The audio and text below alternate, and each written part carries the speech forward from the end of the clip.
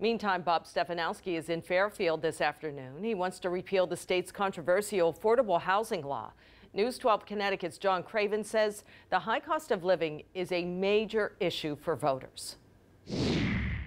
Fairfield is the epitome of small town charm, but that charm comes at a cost.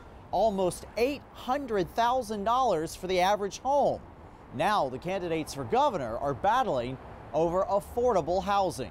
Republican Bob Stefanowski says he'll replace Connecticut's affordable housing law. This is more about a bill referred to as 830G that simply hasn't worked. 830G applies to most towns.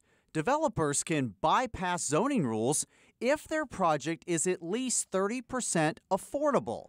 But Fairfield's first selectwoman says buildings like these actually raise rents. They can build whatever they want, however they want, as long as they just add a few pieces or few units of affordable housing and a ton of market rate housing.